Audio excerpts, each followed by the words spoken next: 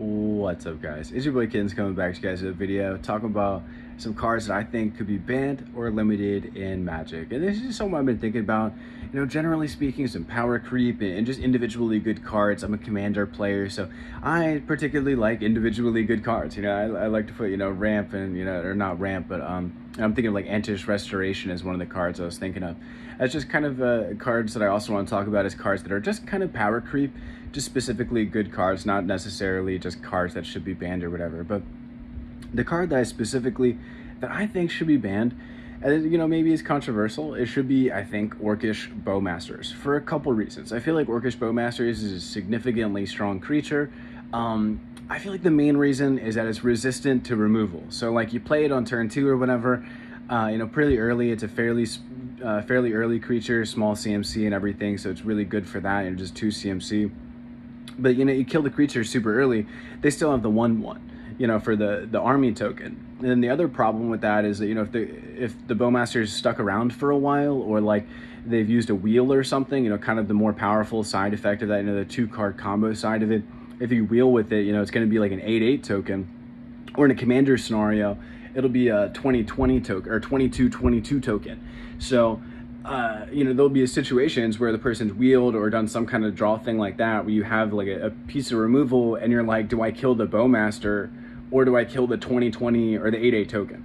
Like, I think that's just kind of like kind of an issue. Like, it's kind of resistant to removal. Like, you can kind of look at something like Ragavan, right? Like, Ragavan's really good. It's a 2/1 or whatever, gives you treasures when it attacks, has good keywords on it, has like the dash ability as well. It gives you a little bit of card draw off your opponent's library and stuff. And it's all at 1 mana, but it can just be shocked. Like, basically any removal spell in the game can just kind of kill that Ragavan for you and just deal with that scenario. But with the Orcish Bowmasters, again, there's just situations where it's just a little bit resistant to that removal.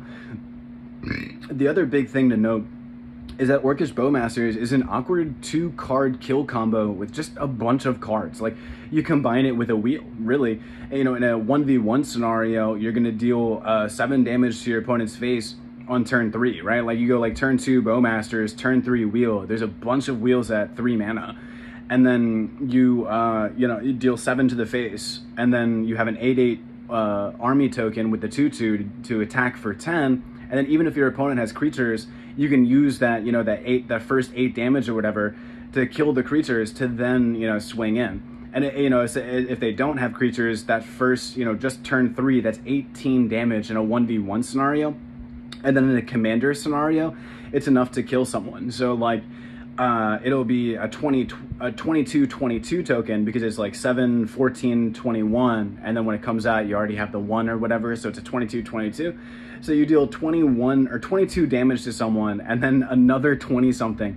We're on turn 3, and realistically, if you're playing ramp or something, that's even more powerful. Like in commander, kind of the powerful line of that would be like, play some ramp spells on turn 1 to play the Orcish Bowmasters, and then on turn 2 play the wheel. So now you're killing someone on turn 2, and you've probably played out a lot of your hand for like ramp and stuff like that, so you're refilling your hand using wheels are some of the best draw spells in Magic, because you're using like 3-4 mana to draw 7. You're refilling your hand and then potentially killing a player just outright on turn 2 in a good scenario with Orcish Bowmasters. And I feel like that's just a little bit too much. I feel like that's a little bit too much. I feel like that's enough to say that the card should be banned rather than just put at 1. I feel like the powerful thing of it is that it's for 2 mana, it's 2 different creatures that are good. And then you can like block with one of the token, and then the Bowmasters will continue to make another creature. So like it's just 2 creatures for 2 mana that also has the ability to kill creatures that your opponent has. So like you get 2 cards and board presence, and you can also kill your opponent's board presence. And I feel like that by itself is individually really powerful. Like, I feel like just the ability to have like a creature that goes like, I enter the battlefield, do damage to something, and then I also make a token, should be like 3-4 mana or something like that. Realistically, like, I feel like that's kind of the going rate for an ability that's similar to that. Now I feel like there's a couple other cards to talk about. Other than that, I feel like that one should be just outright banned. The other card that's interesting is the One Ring. And the reason it's interesting is because both of the cards come from the same set that, financially it kind of kind of is a problem, that both of those cards, you know, the priciest cards in the set, would need to probably be banned or limited. Even more so because the set itself is a pricey set. Like, it's more expensive than some of the other ones. So it just creates a giant problem for the market of, like, you know, and not only that, but the products were released within the last year. So like a bunch of stores just still have a bunch of the product, and you know, what are stores gonna do if a box just, like, the main cards out of it get nuked, right? Like, it just, the product will be, you know, kind of unsellable. But the One Ring, personally, I feel like it should be limited and just put to one. The real powerful thing that the One Ring does, and I feel like there's a couple things to talk about for it. The real powerful thing that it does is it gives you this weird fog on, like, turn 4 to turn 5, where you can be like at 15 life, your opponent's at 20 life, they have some creatures out, they've been removing stuff or whatever, you have like one blocker, and you go, you know, I'm gonna play the One Ring, and you can't attack me now. I get to draw some cards, get some resources, things like that.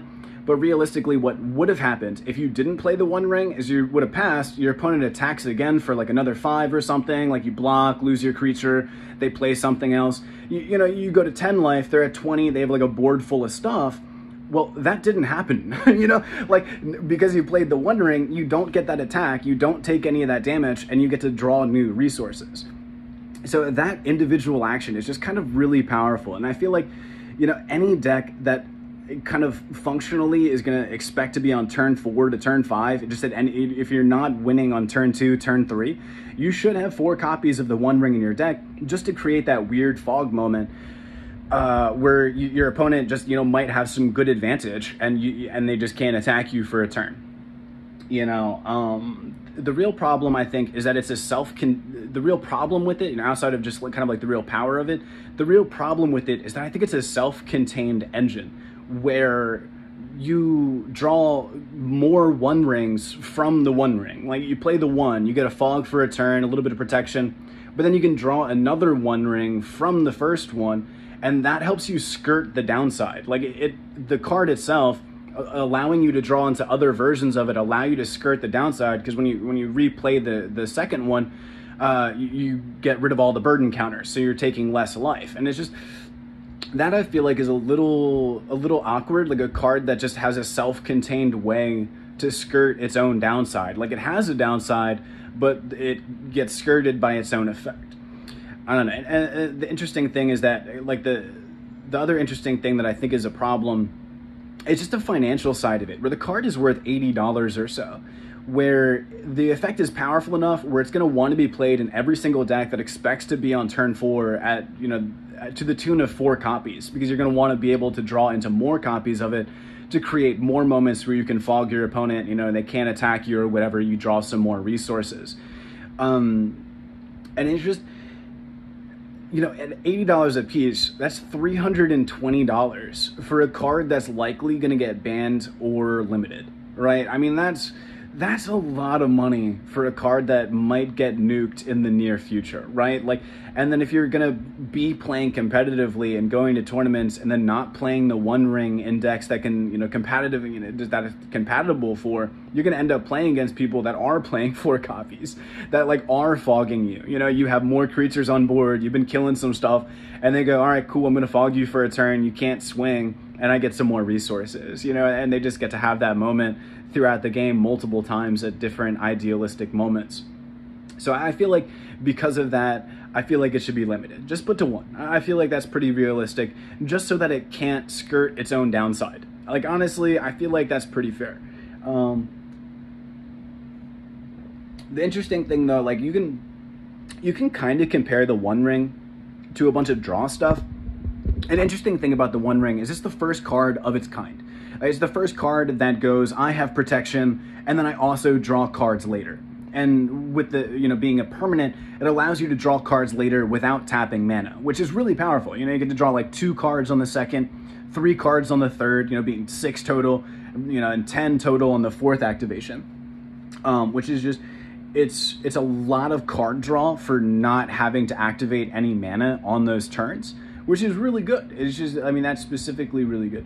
So I don't know. I feel like some interesting includes and things to talk about. I feel like I'm going to take a quick vape. Probably, you know, Ragavan, and like I was thinking about like Entish Restoration as another interesting card.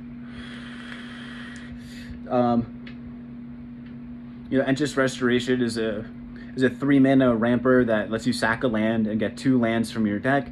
And then it has a bargain where you sack an artifact, a creature, I think it's like an enchantment or something, to find 3 lands instead. And it's basically just another Harrow, I think is what it's called. And Harrow is just a really good ramp card. You know, it kind of just an interesting power creep where, you know, for 3 mana, you would expect to put, you know, 1 land into play and 1 land into hand. But then having the ability to put 3 lands into play by sacking a land and then also some artifact or something. Like, you could have realistic situations where you, like, turn 1, go, like, Mana Crypt, land, play Restoration, and then you play, like, a Lotus Petal and sack the Lotus Petal with the Restoration to just turn the Lotus Petal into a land. You know, realistically, that's fairly good. You know, and that's just kind of like a weird ramp power creep. And then there's Ragavan, where, you know, it's just individually a really good creature. You know, there's also things like Goldhound. Goldhound at 1 mana is a creature that's like a treasure creature, or an artifact creature, and it has menace, and then also taps sacks for mana. So it's a little bit of mana ramp, but it's also a 1/1 body that has menace. So it's just like valid keywords on a body, you know, for 1. You know, there's a lot of interesting cards that you can just kind of attribute to power creep. But I don't know if cards like Orcish Bowmaster and the One Ring are going to be like just, you know, kind of attributed to power creep, or if they're just going to be like kind of, yeah, I don't know. I just don't know what's going to happen with them, because like in my mind, I'm thinking they really just need to be dealt with in the formats that they've just been kind of wreaking terror on a number of formats. And the real problem with it is that I'm just not sure if Wizards is really going to do anything about it, because both of the cards are the pricey cards from a new set that's specifically more expensive than other sets. So I'm not sure what's going to happen with that. But I have my hopes, and, you know, this is my opinion video of what should be banned and limited, and kind of just pointing out some power creepy stuff. So it's been your boy Kittens. Hope you guys have enjoyed the video. Peace.